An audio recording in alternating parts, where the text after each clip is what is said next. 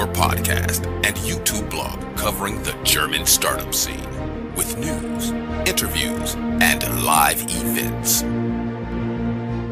Welcome everybody. Happy Turkey Day. This is this month in Startups by Startuprad.io, your startup podcast and YouTube blog from Germany for November 2019.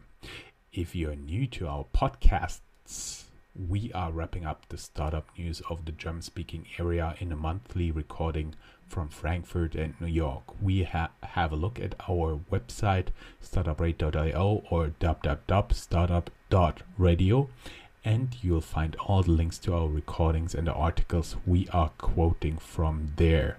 Some of the sources are in English, some are in German, and I would like to welcome very much my co-host Chris, live from New York. How you doing, man? Good, can't complain. Getting ready for Thanksgiving. Right, you're getting this tofu turkey, right? It's tofurkey, yes. And Brussels sprouts and the sweet potato and blah blah blah blah blah. I'm very lucky to be invited by with an American friend, and he has a very loud and fun family, and everyone prepares little skits and things and has to say what he or she is thankful for. So it's really fun. They are kind enough to invite me, and it feels like home then. I admit traveling the world has made me adapt a few habits from abroad, and that includes Thanksgiving, but we don't celebrate it on Thursday.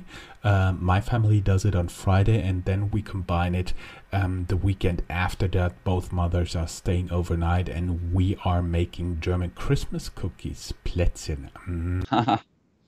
Plätzchen. Very good. Very good. Let's get down to the news here.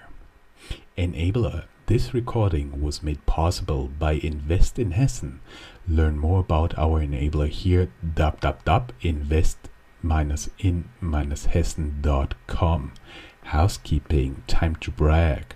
We set up our sub-podcasts for special interest, and our Fintech Germany made it up to number 72 in the iTunes Business Charts of Qatar. Thank you very much.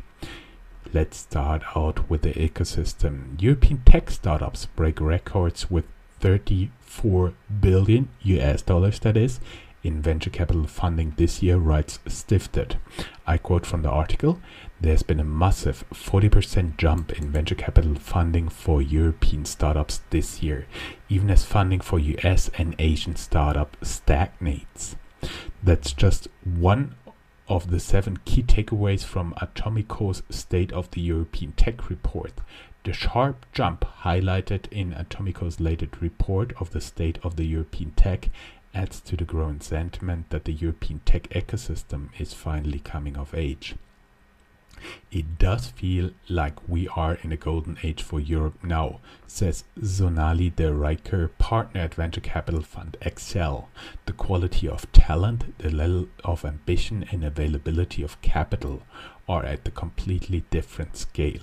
Meanwhile, venture capital into Asian startups has halved in 2019 to 63 billion US dollars, and US venture fund investment has fallen 1% to 117 billion US dollars compared to 2018.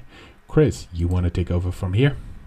Yeah, sure. I mean, well, I guess there the interesting takeaway is, even though Europe gained so much, it's still only roughly 1/3 of the American numbers and half of the Asian numbers. But yeah, the gap seems to be closing. At EU Startups, there was a new article about the 5 best countries in Europe for founders and startups. Germany made it to number 2. And just to give you one quote out of that: "If you're thinking about which country in Europe is the best for creating your startup, you're not alone. Internationally minded founders take time searching for the best options they might have in different countries across Europe. It makes sense, since from country to country there are many differences in terms of corporate law, business environment, corporate tax, and incentives." And you want to take a guess what's number 1? I mean, you know it because you prepared it. It's the UK, I would say. It's the UK. I mean, who knows for how much longer? But also, if you look at the other three ones, it's kind of surprising. So Finland is number five, Sweden is number four, and number three. I guess someone who knows about startups is not surprised, but someone from the street might be because it is Estonia. They're very digital, very smart, small country there. But actually, I do believe UK will be number one for quite some time, because if Brexit has some effect, it will not just step in like a hammer, it will slowly show its effects. Let's get to the next news. Let me grab here my show notes. Okay. This news recording goes live on Thanksgiving, so let's talk about an American tradition that made it into Germany as well. 60%. Oh, what is... We are not talking food. Exactly. The Chris is referring to Black Friday. 60% of German retailers don't want Black Friday. The turkey itself did not make it to Germany en masse yet, but a similar day is celebrated on the first Sunday in October, and the Dankfest, but with far less importance to the German public than Thanksgiving in the US. It's not even a public holiday. And that was, of course, not a quote from the article, but it's rather a little bit more around Thanksgiving. You can see the survey with the 60% of German retailers don't want Black Friday here. Christian, can you talk about new funds? Hang on. We had another statistic going on from Deal Room Venture Capital, and they came up with numbers saying that investors in Europe raised in Europe 10.7 billion euros in 110 new funds year to date, that is. The top fundraisers included EQT Ventures, 660 million euros, and Balderton Capital, 400 million US dollars. But if you're interested more in their methodology, you can learn more about Deal Room and its founder on our website, because we have an interview with him. Totally fine. What the people don't see, I have to manually jump between you and me, and every time I'm here in the main screen, nobody can see or hear anything about you, and don't even see the funny things you're doing right now. German car sharing companies are, especially in Berlin, in a price competition. Some car sharing offers are actually cheaper than an e-scooter. Prices range from 9 cents to 19 cents per minute, which is from Gründerszene, where Christian also writes from time to time. Do you see a future for that in the car sharing, or you think at one point the prices would rise again?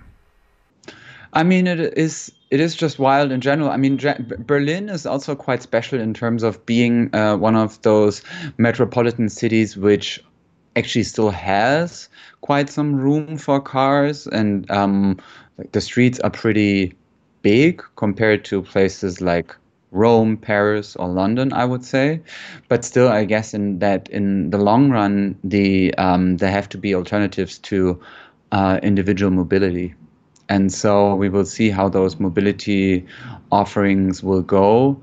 I mean, the car companies initially started it anyway just to get some information out of their fleet in terms of how do the cars react after having gained a lot of mileage in the first place. So I guess for them, it's just still a bit money to toy around and to learn about mobility of the future. But I'm going to take over from here. What Berlin's top VCs want to invest in right now is the headline of an article on TechCrunch, saying the range of interest hints at the expense of Berlin's startup ecosystem right now, with VCs focused on everything from fintech, agriculture, tech, and B2B marketplaces to audio, travel, and transportation. So also they're interesting to get an international perspective on what is changing in Europe. talking international and Europe again. We have another article from the FT. Paris overtakes Berlin for tech startups after boost from Macron. The first important change, according to the French tech industry, was the creation of a special tech visa, making it easier for the sector to import talent. The latest figures show that in the first half of 2019, French startups raised a record 2.79 billion, that is euros, up 43% on the previous year, and the size of their fundraisers is increasing. France is behind the UK, which raised 5.3 billion euros plus 75%, but ahead of Germany, which raised 2.47 billion euros, which is plus 4%. And if you would just stick with me, guys, we are going to the hubs, talking home turf Frankfurt Rhein-Main. We have quickly unmasked some fake news about SafeDroid, the startup which had one of Germany's most successful ICOs, then turned public opinion against it with a PR stunt and now is really trying hard to get back trust. There was a claim that some reclaim company got access to the private accounts of a founder, which was complete bullshit. We understand many people don't like the company, but keep in mind there are also people working like you. But Hamburg-based startup ThingIt, a digitization platform for smart offices, intelligent city quarters, and smart facility management, just raised a Series A financing of 4.2 million euros. The new co-lead investor are PropTech One Ventures, the first dedicated European VC fund focused on the untapped innovation potential of the real estate industry, and the Cologne-based venture capital fund Comparion. In addition, ThingIt existing shareholders have invested again, writes EU Startup. And if you don't know anything about Bad Homburg, which is actually Bad Homburg vor der Höhe, here's something from Wikipedia. Presently, Bad Homburg is again one of the wealthiest towns in Germany, with the Hochtaunuskreis, which is a county, and Landkreis Starnberg, which is also County Starnberg, regularly competing for the title of the wealthiest district in Germany. As of 2004, the town's marketing slogan is Champagnerluft und Tradition, champagne, air and tradition. And more about Frankfurt, less champagne, but more about hard data. Frankfurt-based lending fintech Credit Shelf raises a diversified credit fund which enables qualified investors to invest in private debt of German SMEs. The European Investment Fund is the anchor investor with 30 million euros. The majority of the investment will be conducted via their lending platform, and you can learn more about them in our interview. Last point, companies listed in Frankfurt. TeamViewer is a newly listed tech startup from Germany, which you can say in the broadest sense from around Frankfurt, if you forgive me, confirms outlook growth in Q3 and is a candidate for either SDAX or MDAX in December revision of the indices.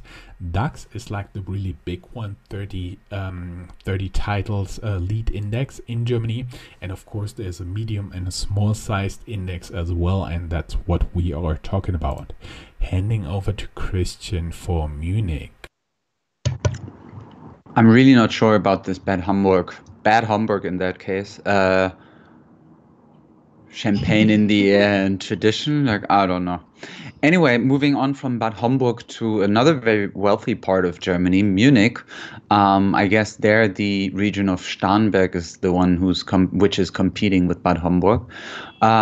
We talk frequently about Scout24, and that they have been, which is like a comparison website for all kinds of products. An affiliate website, you could say, I guess. They have been thinking about a leveraged buyout, and formally they are headquartered in Munich. Scout24, the German group of online platforms, is considering to sell or spin off its success car platform AutoScout24. Then we see in Munich that insurtech company Ottonova raised an additional 60 million euros in venture capital for private health insurance in Germany. But currently has less than 500 clients.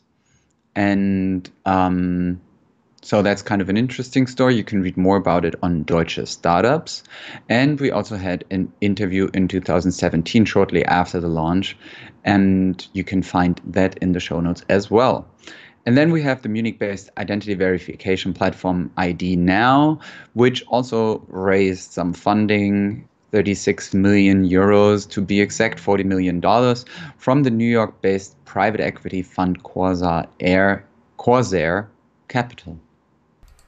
Christian, I would say you now totally need to do companies because it's your all-time favorite Rocket Internet. The Rocket Internet Corner. Probably I need a sound or something. So the Rocket Internet Corner.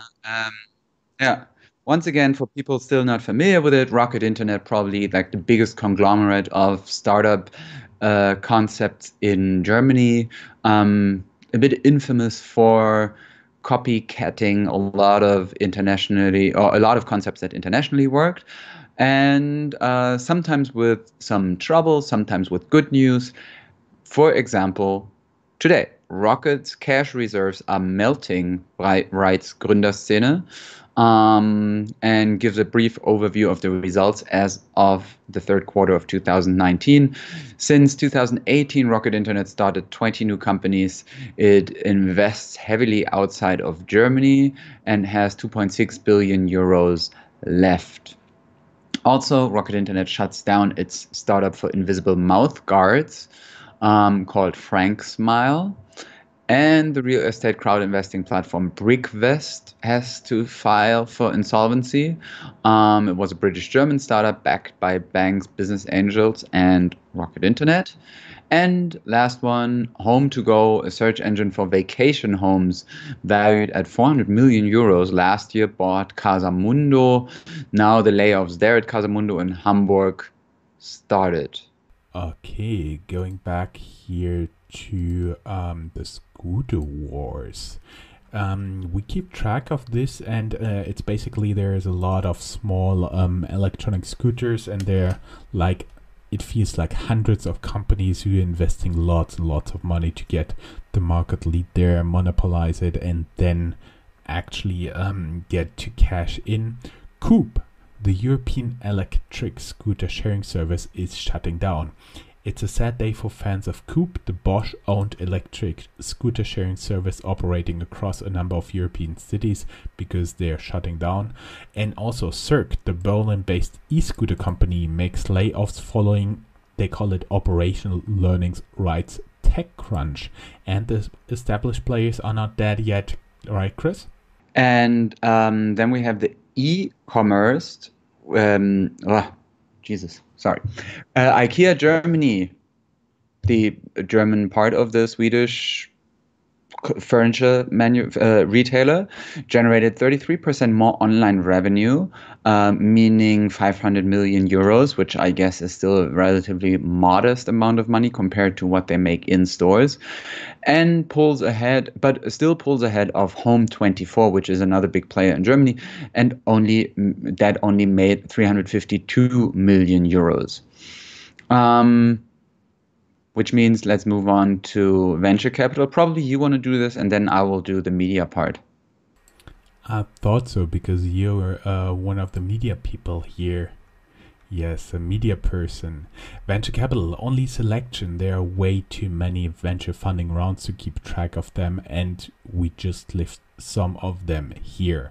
Berlin-based Frontier Car Group raises $400 million from OLX Group. The investment is a combination of debt and equity. Last year, the company raised $147 million already. German tech unicorn Celonis raises over 261 million euros to extend its market leadership in process excellence software.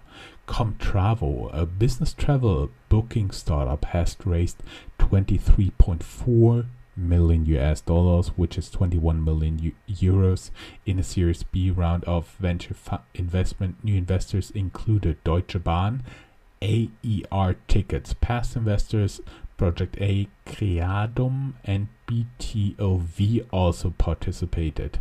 Household service startup Helpling raises $22.3 million for Asia Pacific and European expansion. Back to the media guy.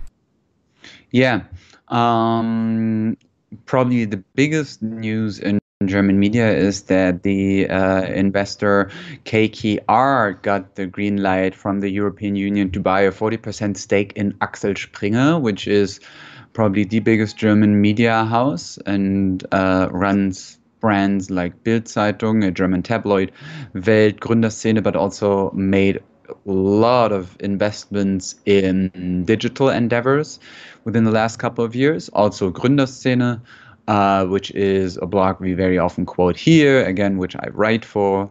And so this deal is pretty big.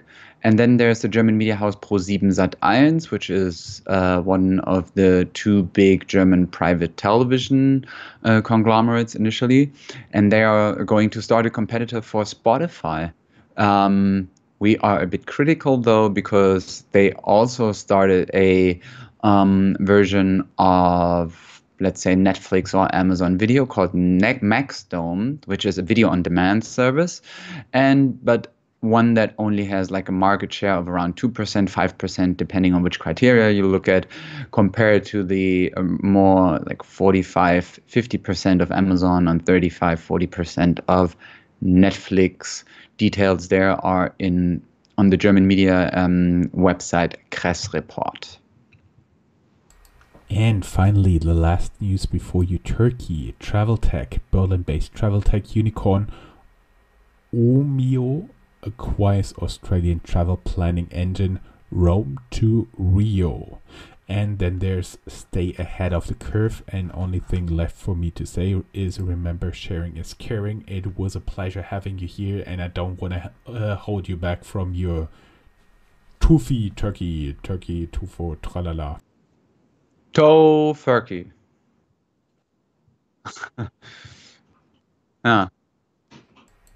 Was good having you. My pleasure, Chris. Looking forward to seeing you again, and the next publication will be around Christmas with the startup news. Then we take a very short break, and we'll be back end of January. Bye-bye. That's all, folks. Find more news, streams, events, and interviews at www.startuprad.io. Remember, sharing is caring.